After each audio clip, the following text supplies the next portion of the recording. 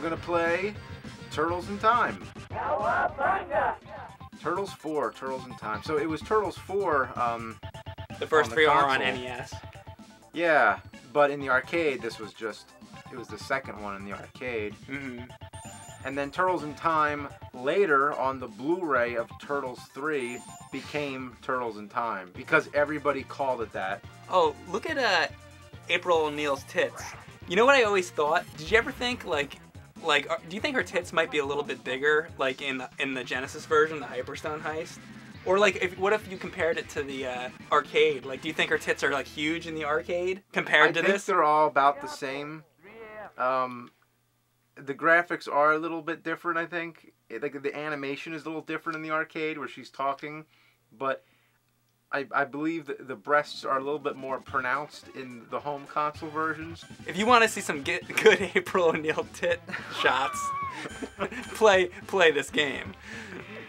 There she is right there. Yeah, and you just killed her. You know, this was the first arcade beat 'em up that I played on a home console that actually felt like the arcade. Because, remember the second one on NES?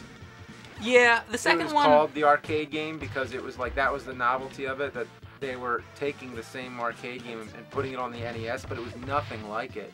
Well, back when I was a kid, like, I liked that game because... It was like... It was the best you can get. It was the best you could get at the time, so yeah. I liked it.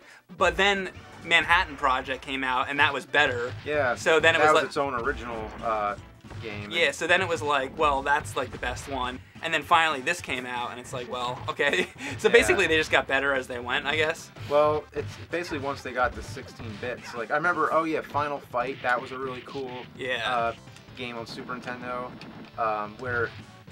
These games just started to feel more like the arcade. This game was a blessing when it came out. Yeah, it really was. It was finally the Turtle game that you always wanted. Yeah, exactly.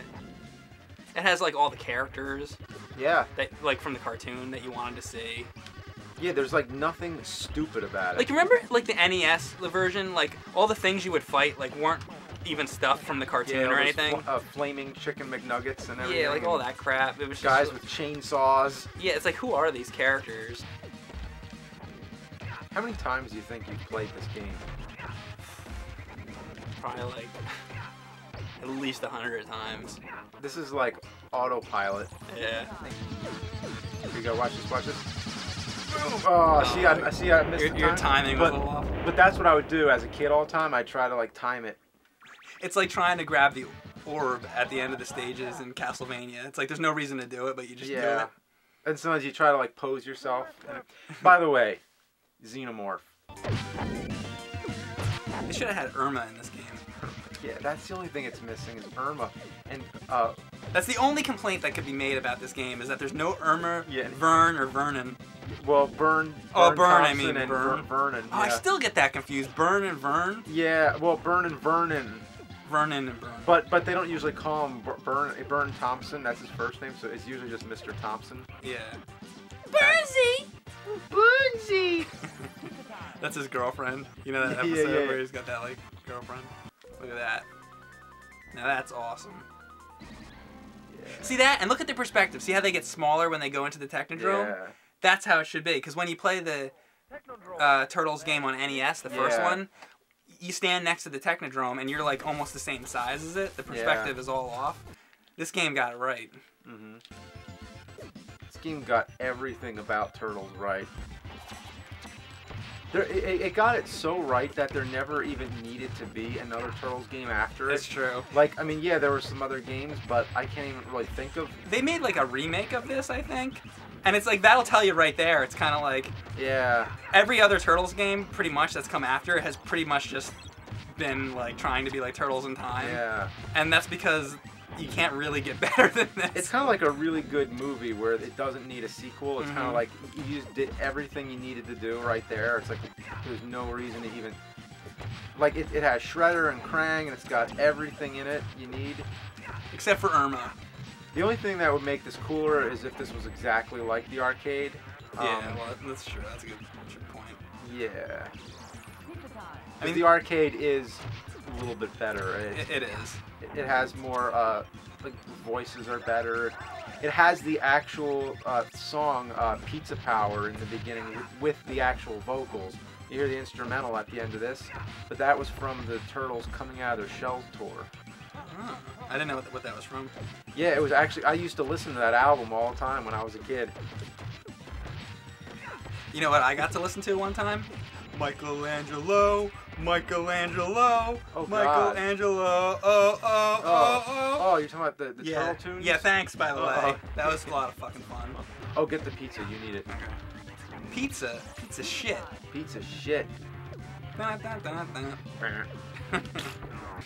And this was cool here, too. Yeah. I mean, that looks just like Shredder from the cartoon. You ever had turtle soup? You mean actual turtle soup? Yeah, because Shredder always says, tonight I dine on turtle soup. Well, I had Ninja Turtle cereal.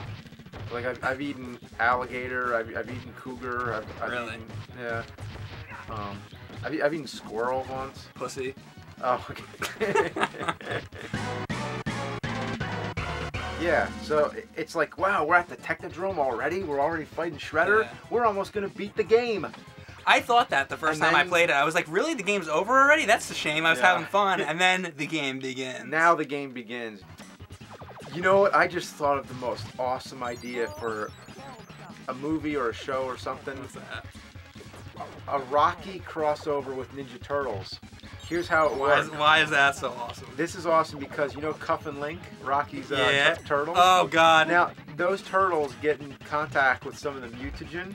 Yeah. And then they turn into, you know, well, like Ninja Turtles like them, except instead of being trained in, you know, ninjutsu and... They're boxers? Yeah, they're boxers. So they learn from Rocky. And they also learn to speak from Rocky, too. Yeah. I love how this ends, how they start fighting each other. Yeah, right here they're doing it. Now that I think about it, why would Bebop and Rocksteady and like Foot Soldiers and stuff be back in time if Shredder sent the Turtles back in time? Yeah. Why are all the bad guys back in time? So Shredder sends them back in time with them? Why are all the bad guys back in time? I don't know, unless it's like their ancestors or something. That is really weird, yeah. Has anybody ever, like, considered that I before? don't think anybody has...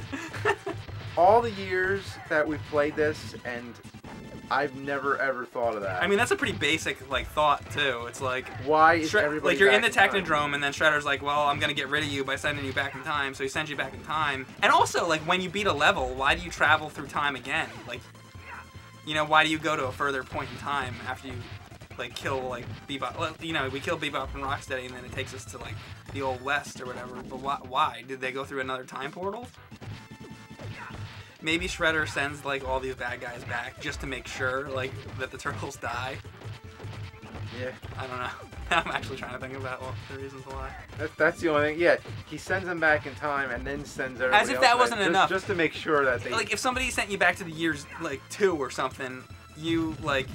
That would pretty much be enough, because if you didn't have a time machine, you couldn't fucking get back. So there you go. You took care of him. You got rid but he's of like, no, that's not good enough. I'm gonna send back like 8 million Rocks warriors and shit. Maybe he thinks that they're going to do something in the past that's going to affect the present. So like maybe that they can do something. Maybe the Turtles could kill Shredder's ancestors. That was like an afterthought Shredder had after he sent them back in time. He's like, oh, I better send some Foot Soldiers. That's probably what happened. On top of it. Why they keep jumping around in time, though, I don't know. Or maybe it's just a video game. Yeah. See, the game's so awesome, it makes you forget about all that. Like, you're not even thinking about it as you're playing. See, I never thought of that in, like, 20 years. This game is probably, like, 20 years old now. Yeah, Leatherhead actually says possum pussies on the show. Once, but it's... But it's actually like possum pusses, isn't it? What is pusses, really? Like, come on, pusses? Oh, and this stage is called Neon Knight Riders. Yeah, is that like from something? Or is it just like... Possible Black Sabbath reference, yes. Look, I'm circling around you. Okay, so in the beginning, they show Krang when he's big. Mm-hmm. Now you get to fight Krang in his body when he's like normal size, which is they also would show in the TV show. And then you get to fight Krang again, you know, on the next stage or whatever, and he's just like the brain form. So pretty much you get to fight Krang in every form you'd ever want to fight him in this game. There's nothing to disappoint you with this thing. Look at that. Get him. You're going to pay. Oh yeah, I love how you can keep flipping if you're on the edge of the screen. Look at that. Oh yeah, I'm doing it. I'm doing it. There you go. Oh yeah. So Flip with me. Yeah. Flip. Yeah. Cowabunga. High foot. Boom. So is Krang just dead in there? I think that's it. We killed him. We killed Krang. He's dead. Dead as shit. Now that's an interesting plot.